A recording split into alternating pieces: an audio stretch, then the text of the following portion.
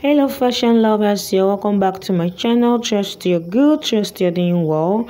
In today's video we are going to be learning how to make a corset with yoke. I'm going to show you the best way for you to make a corset with yoke. If it is something you want to learn, keep watching this video. If you're new here, you are highly welcome. This is GB Fashion World, where we learn pattern drafting, freehand cutting and sewing as well. Kindly subscribe and turn on the notification bell so you'll be notified whenever I upload a new video. And to all my old subscribers, thank you guys for subscribing. Thank you guys for returning back. Thank you guys, I really appreciate. Let's get started. First, to get started, you'll be needing your basic bodice block. As you can see, I have my basic bodice block. So for you to draft this corset, you must know how to draft a basic bodice block. And you can see I have my front and back basic bodice block. On my front, I have my bust point, under bust and waistline. And on my back, I have my bust point, the back waistline and the hem. Did you see that? So you can see that the back waistline is different from the front waistline. So the difference between my front and back waistline is 1 inch. So that is why you will see that the front waistline and the back waistline are not on the same line. So the front waistline is longer than the back by 1 inch. So the next thing I want to do is to take my dart. So you divide your nipple to nipple or uppers to uppers, divide into 2 to get your dart. So did you see my front waistline? My back waistline is 14 inches while my front waistline is 15 inches. So we have 1 inch different, and that 1 inch different I'm going to be using it to take my side bust, my bust dart. So before then, I will go ahead and take my dart. So you want to go ahead and get your bust span measurement divided by 2, that is your nipple to nipple measurement, and then you mark. So the next thing is, for this width, the width of this pattern, I used my bust circumference to draft the width of this pattern. Did you see that? And on my waistline, I have my waist circumference plus 2 inches. Basically what I did is that what I have on my bust circumference, I marked it on my waist circumference, so for me to have a straight line like this. Did you see?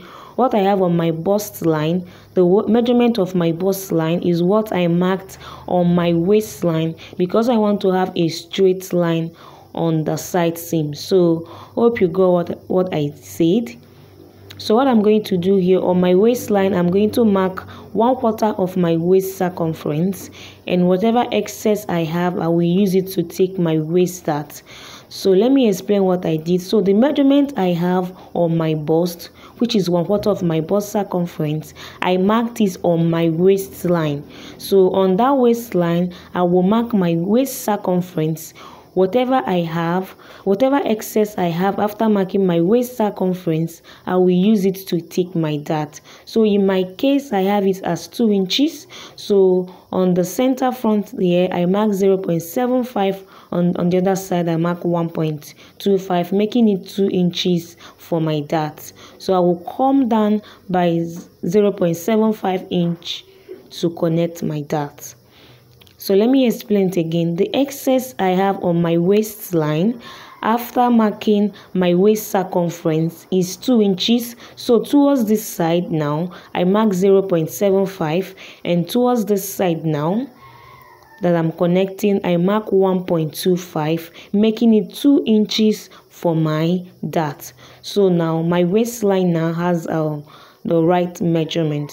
So did you understand what I did? So by the time you measure from this point to this point, and then you start from this point to here, you will have your accurate waist circumference.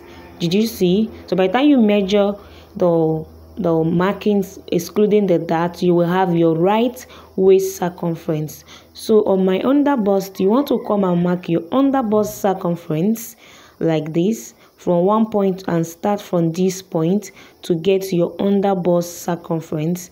So you're going to mark your under bust circumference, and whatever excess you have, you want to use it to take a dart on the under bust. This is what we call the contouring method. In this channel, I have made a detailed tutorial on how to contour your under bust and your over bust. So you want to come to your under bust, mark your under bust measurement, excluding the darts.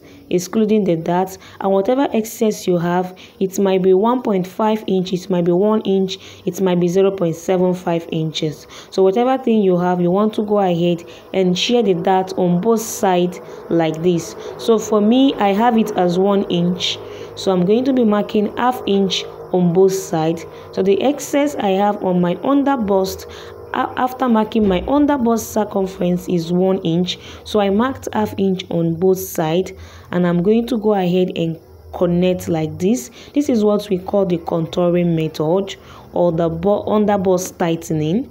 So did you see what I did? So after connecting like this, you want to go ahead and link it to the dart leg like this.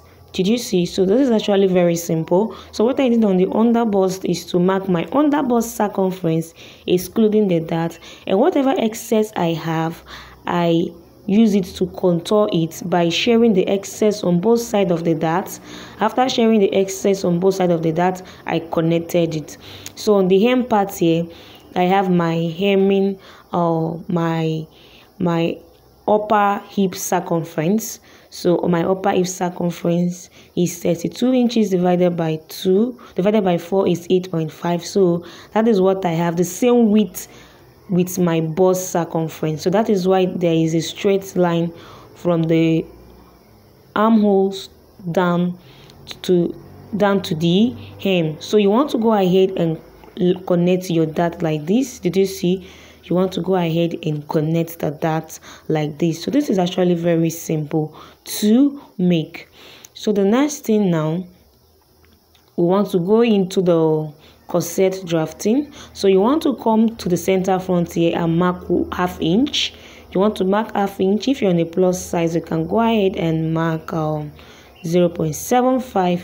So this is just like a guideline for us to, for our cup not to get to that point. So you want to mark that ½ inch so that your cup will not get to that point, and then you want to get the difference between your bust point and your under bust, and you begin to mark it round like this, just to create a circle. The circle we are creating is serving as a guideline for our cup, not necessarily the cup.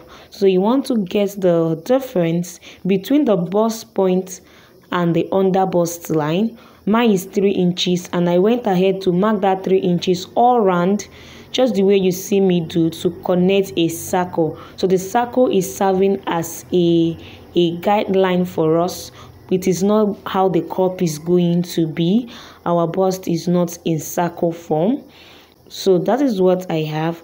So you want to come to the shoulder and get the midpoint of your shoulder, and then you go ahead and connect the line like this. So you connect your line like this. Did you see that? So on that circle line that you made, you want to go ahead and do over bust contouring. Note that you can go below this or you can go above the circle, but for me, I'm using the circle as a guideline.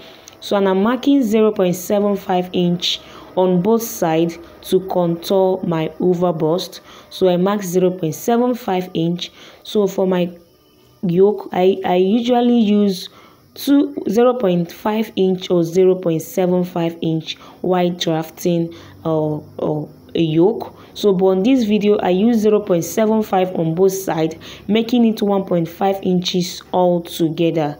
Making it 1.5 inches all together. Please get that. So you want to come here and get the neckline that you want for your corset. For me, I will use 8.5. So you want to keep your curve like this, just the way you see me do, and then connect your cup. You connect the neckline like so. Did you see? You want to go like this and connect. So this is what I have as the neckline. So you want to go ahead and extend this line like this, so that you can differentiate the cup and the center front. The cup is not meant to come to the center front, so you want to take that line up. So after that, you want to keep your curve like this. Did you see the way I kept my curve? Not like this. Did you see? You keep it in this form, and then you want to go ahead and make a curve like this. You want to go ahead and make a curve like this. Did you see that? So, and then on the armhole, you want to come down by half an inch. You don't want the yoke to get to the armhole. You come down by half an inch and then go inward by 1.5 or 1.25. I used 1.25. So you come down from the armhole by half an inch, and from that side seam you want to come inward by 1.25, because your cup is not meant to get to the side seam. There should be your bust to not end on the side seam. So you want to go ahead and make this curve like this, and then keep your curve like this to connect the other part of the curve. So this is actually very easy. If you're on a plus size, you can come inward by 1.5 or even 1.75. So I came inward by 1.25, and 1.5 always work for everybody. 1.5, I use 1.5 for everybody. So this is what I have. So this is our corset with a yoke. So this is basically what we have. So you want to go ahead and connect the dart like this. So just connect your dart like this. Did you see that? You want to connect the dart like this, link it to that shoulder line. Did you see what we have? So this is what we have. And because I use 0.75 on both sides, I will come to the armhole and add 0.5 to avoid shortage. If I use half inch on both sides to contour my over bust, if I use half inch on both sides, I don't bother myself adding it back to the armhole, because the truth is that we have more fullness on the upper part. We have more fullness on our upper bust. So even if you contour by half an inch on both sides and you do not add it back, it will not shorten it. So but if you go ahead and add whatever you use to contour the over bust back to the armhole, by the time you'll be sewing, the yoke will be in excess. The yoke will be in excess. So but I use 0.75 inches, making it 1.5 inches. So because I used 0.75 inch, I will come to my armhole and I will just add half inch and then reconnect the armhole.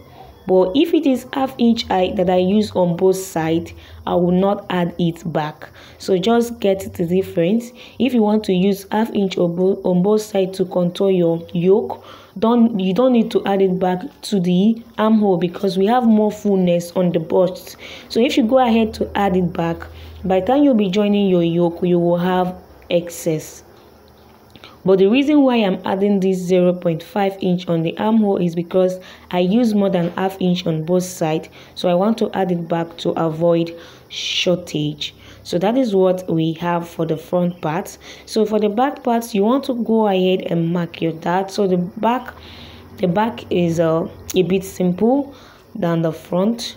So just follow me to see what I'm going to do. So you want to go ahead and mark a dart of 1 inch. Like this. Mark your dart of 1 inch or half inch on both sides.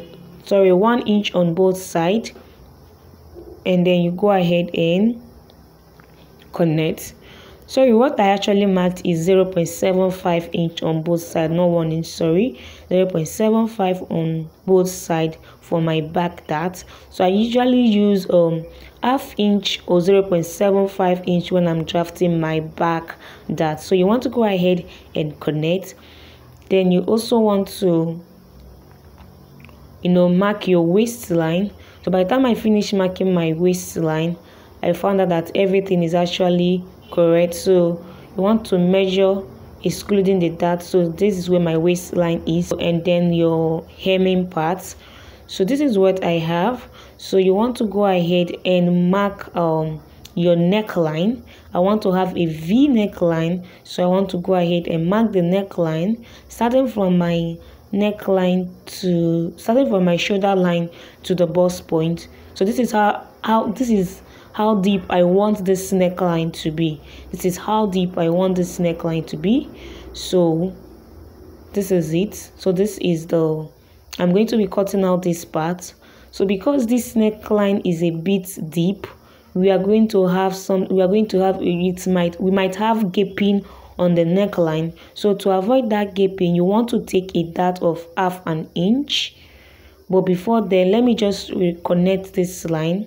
Did you see? You want to reconnect this line. You want to link that line to the back part. Did you see? So this is what we have. I just linked the line. So this is the yoke for the front, and this is the yoke for the back. So the next thing is I want to take a dart to avoid the gaping. So but before then, I want to extend this dart up like this.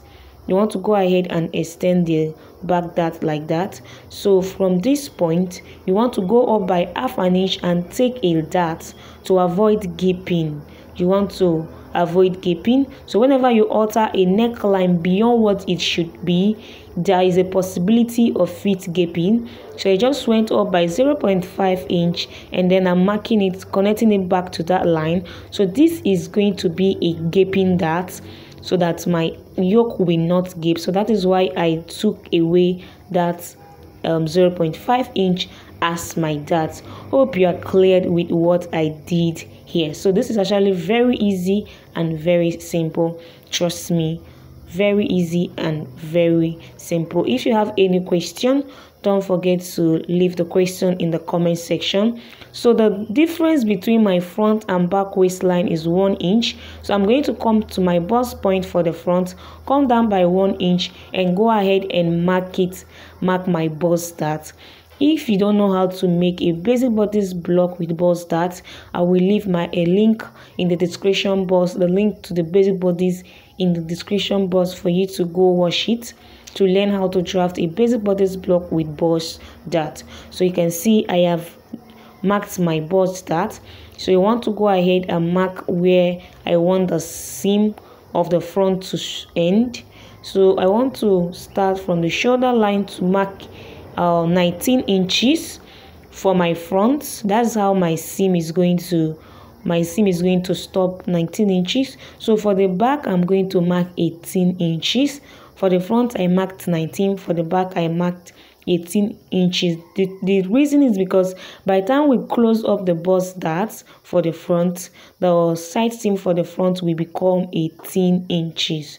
So that is it. So I use 19 inches for the front side seam, and the back is 18 inches, so that by the time I close up the bust dart on the front, everything will align to 18 inches for both the front and the back. So this is me trying to make a curve for my front part. I'm trying to make a curve for my front part. So this is optional. You can do anything you want for your back, for your curve. You can do it anyhow you want it to be. So for the back, you can as well go anyhow you want the back to be. So basically, this is what I have. I've gone ahead to transfer this dart on another pattern paper. Did you see that? So I'll go ahead and cut out this pattern. This is very easy and simple. Trust me, this is very easy and simple. You want to go ahead and start cutting your pattern. So you want to cut the side seam for the back.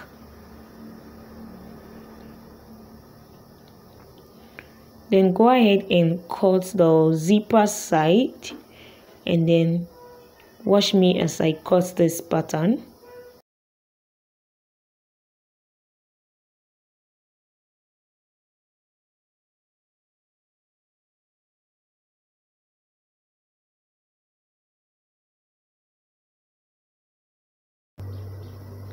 So after cutting, this is what I have my back yoke, the center back right? Then the side seam for the back, you want to make an arrow indicating which one is upper part and down part. So all this pattern will be cut in two pieces. That is why you see me write 2 times. So it's going to be cut in 2 pieces, and then we'll go over to the front part to cut the front part. You want to slit your dart to the bust point so that you'll be able to close up the bust dart. So I'll just close the bust dart like this. So by the time I close the bust dart, the side seam for the front and the back is going to align. So by the time you close the bust dart, you want to reconnect your cup, and you also want to close up this upper part like this. Did you see? And then you want to also reconnect this part. Did you see? You want to reconnect it and then go ahead and cut out those parts, then having the yoke differently. So this is the yoke, and then this is our cup. We want to go ahead and remove all the dart line, and then do you see what I have? So continue with my cutting. Before then, you want to also make sure the side seam align, because once you close up the bust dart, there is every tendency that the side seam will not align. So you want to go ahead and align them. So you want to continue with your cutting, remove all the darts as you can see me doing.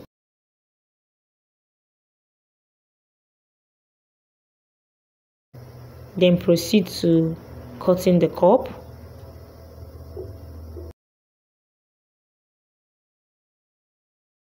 So you want to make an indication which one is 1, which one is 2, and then center front and side seam for the front. You want to label it in a way that you are going to understand it. So you want to go ahead and cut out the front yoke now. So did you see what we have? So you want to put a paper underneath it to align this. So once you put a paper like this, you want to align it together. But on the upper part now, the shoulder part, you will see that the shoulder part is open by around 0.25 inch. So that means you are going to have a bit excess on the shoulder part, which you are going to also remove. So you want to go ahead and reconnect this shoulder because it's not aligning together again. You want to reconnect your shoulder, and then you continue your cutting. So this is what we have. You want to reconnect like this, and then go ahead and cut out. Did you see? You want to cut out this part, then remove this excess here.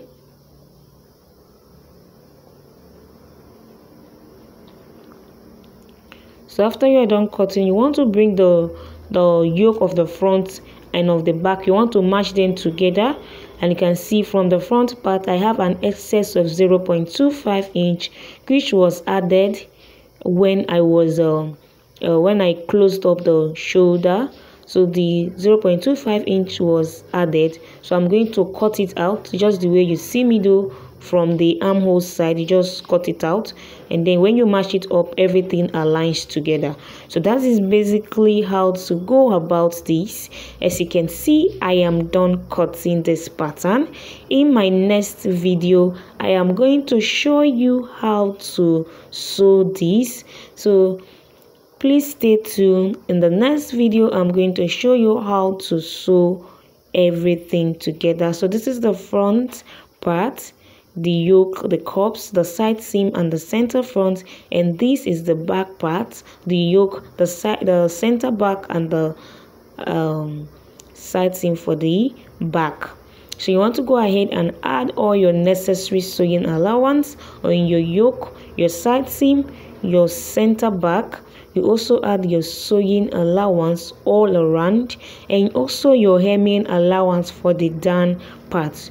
And for the cup, you cut the cup into 2 pieces, and you add all your necessary sewing allowance. For the back front yoke, you are going to cut on fold, but for the back yoke, you are going to be cutting 2 pieces.